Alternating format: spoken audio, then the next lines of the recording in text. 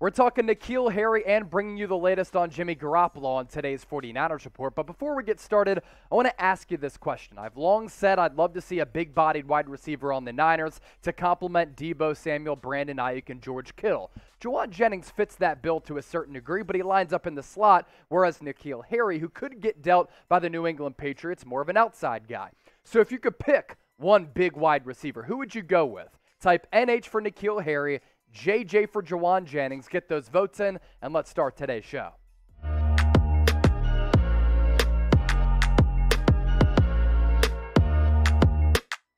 All right, here we go. You're watching the 49ers Report by Chat Sports. I'm Chase Senior. Hope all of you are having a fantastic Monday, and you're coming off a jam-packed weekend. Today's show presented to you by the fine folks at Manscaped. Right now, you can get 20% off and free shipping by simply plugging in the link, manscaped.com/49ers, and the promo code 49ers, a custom link for the faithful. Look, spring is here. Summer is around the corner. You're going to be spending a lot of time outside by the pool. You do not want to be that hairy cat who just doesn't impress the ladies or your significant other out there. Take care of that issue by going with Manscaped. It's manscaped.com/49ers. Promo code 49ers.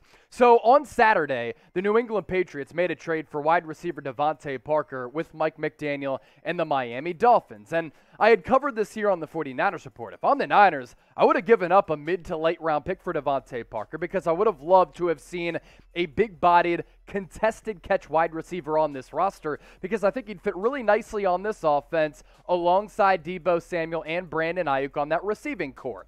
Now that DeVante Parker is with the New England Patriots, what does that mean for N'Keal Harry? According to ESPN, he's probably going to get traded. Now, we were having these conversations about a year ago, and the Patriots had spent for some wide receivers on the open market like Nelson Agholor, as well as former Niner and Kendrick Bourne, and it looks as though we are revisiting that now because N'Keal Harry, on the chopping block at least, that's what we expect because these are the Patriots' top 4 wide receivers, and there leaves no room for a player like N'Keal Harry who has failed to live up to the expectations of being the number 32 pick in the first round back a couple years ago. Kendrick Bourne, Jacoby Myers just re-upped with New England. Nelson Agholor signed that contract in NFL free agency last year coming over from the Las Vegas Raiders, and now you enter DeVante Parker into the equation.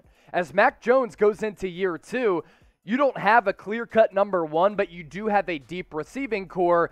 And now N'Keal Harry probably going to get traded. This coming from Mike Reese of ESPN. He's very tapped in with the Patriots, covers New England for ESPN. He said this about the Patriots' wide receiving core and the situation in Foxborough right now. This likely means the end of the road for 2019 first-round pick N'Keal Harry, who already had a difficult time breaking through and now faces increased competition. At the same time, this doesn't prohibit the Patriots from selecting a receiver in the draft, especially considering Myers and Agholor are scheduled for unrestricted free agency after the 2022 season. Now, for a couple of reasons in Kyle Shanahan's offense, I think a big-bodied wide receiver and a contested catch guy would fit in so nicely in this offense alongside Deebo Samuel and Brandon Ayuk. Then you have George Kittle, who can also pose as a red zone threat. So that's why and how N'Keal Harry and this trade rumor enters the fold for San Francisco because a guy like that would be a great addition to this Niners offense. Now, from a team-building perspective, do the Niners think that they already have that big-bodied wide receiver in Jauan Jennings, who last year was really, really good on the money downs for San Francisco and emerged as that big playmaker as a guy who brings a lot of size to the receiving core? Potentially, but N'Keal Harry, while he can play a little bit inside, is mostly an outside wide receiver, whereas Jauan Jennings mostly plays inside, and sometimes that area can get crowded with Deebo Samuel. So when the Niners matriculate down the field, they get into that red area, especially closer to the goal line, they have lacked that tall wide receiver who can climb the ladder, go up and get it one-on-one on that fade ball in the end zone. They thought that they had that guy in Jalen Hurd. Could N'Keal Harry be that player for the Niners? Because if you were to trade for N'Keal Harry, yes, he is a former first-round pick, it won't cost you anything. I'm thinking a 6th-round pick, maybe a 5th-round pick, but I think New England would take a 6 in exchange for N'Keal Harry. I'd at least consider the idea of trading for N'Keal Harry, especially if only it takes a 6th-round pick. He has some pedigree. He has some ability. The Niners have done a good job of developing wide receivers over time. So take a shot on a guy who would fit nicely on this offense. Now, you compare some of the numbers from N'Keal Harry last year and Jauan Jennings, it really wasn't close. Now, Jauan Jennings had the better quarterback in Jimmy Garoppolo as compared to Mac Jones, but the level of production and how Jauan Jennings was able to come through in the guts of the game really impressed me.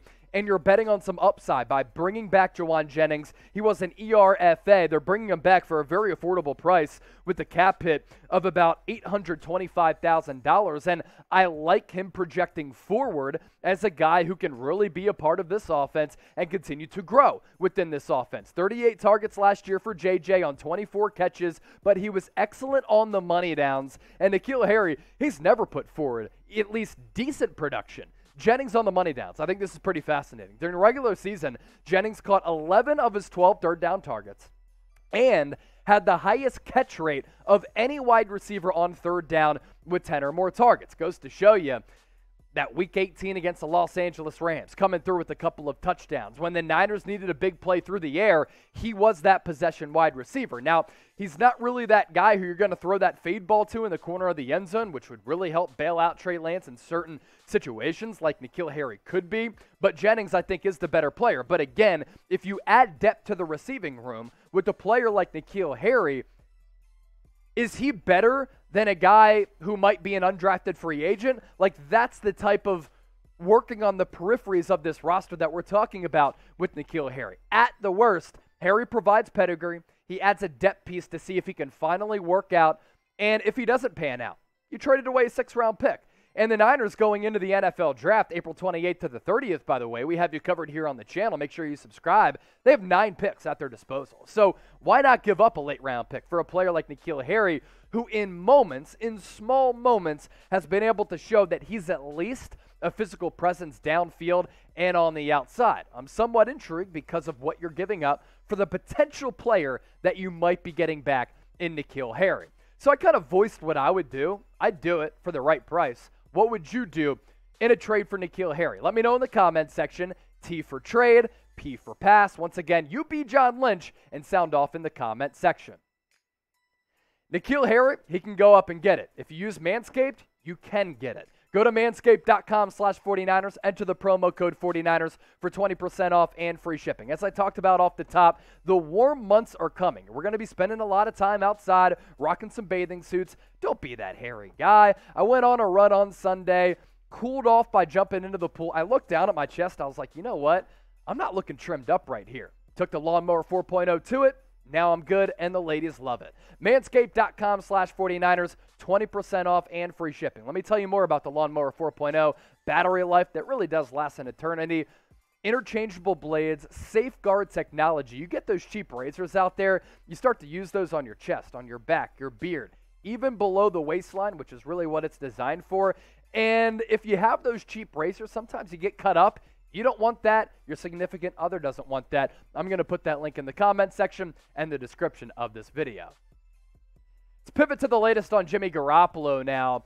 Trade rumors somewhat silent on this front, but former Niner Emmanuel Sanders had to say really nice things about Garoppolo on Good Morning Football. He's going to be a co-host all throughout the week, as some of the main guys on Good Morning Football had the week off. Jane Slater also filling in for Kay Adams as host. And Emmanuel Sanders said this about Garoppolo, and this is why some other teams out there who might need a quarterback, or if an injury happens at the quarterback position, should at least take a chance on Jimmy Garoppolo if the medicals check out and the shoulder's all good. Because Garoppolo, he can bring you leadership, he can bring you consistent play, wins a lot of football games as well.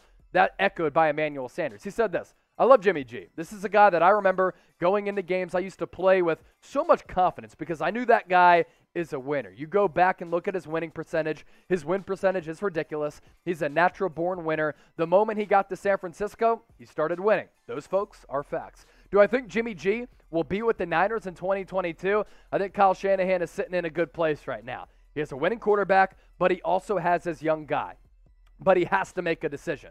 And Kyle Shanahan does have to make a decision. Now, at this point, He's not in a rush to make a decision. It really doesn't do the Niners any good to rush into making a trade. And right now, I think some of those quarterback-needy teams like Carolina, like Seattle, might wait until the NFL draft to see how the board falls. And if a quarterback that they like doesn't fall to them, maybe they go after that secondary option and make a trade for Jimmy Garoppolo. Now, the Carolina Panthers, I think, do make a lot of sense for Jimmy G. There's pressure on head coach Matt Rule going into year 3 to win right now. David Tepper, the owner, former Wall Street guy, is also very aggressive. They've swung and missed on Sam Darnold. They swung and missed on Deshaun Watson. Obviously, they have put their eggs in that basket of being aggressive and trying to go after some better quarterbacks out there to upgrade at that position so that they can win more football games. And Matt Rule's trying to win this year because he's trying to save his job. I mean, you saw the picture of him at the NFL owners meetings. It looks like the NFL has gotten the best of him. And you take what Emmanuel Sanders said about Jimmy Garoppolo, and you're like, you know what?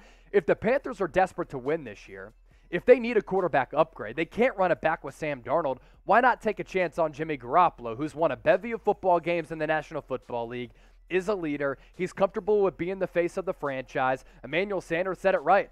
When he came to San Francisco right away, he started winning games, made it to the Super Bowl in 2019, 2 NFC Championship games over the span of 3 years. He can give you more consistent play than a Sam Darnold. Athleticism, he's nowhere close to Sam Darnold, but in terms of consistency, he blows him out of the water. Garoppolo can be the answer to the question at the quarterback position for Carolina. The problem with Carolina, they don't have second and third round picks this year. They'd have to give those picks up next year in 2023. Now, could they do that in addition to a player that San Francisco can get back in the immediacy of the moment to help San Francisco compete this year? Potentially. But right now, it's only 2 teams in need of a quarterback. It's Carolina, it's Seattle. And because of the interdivision rivalry between Seattle and San Francisco, I think you can cross off Seattle.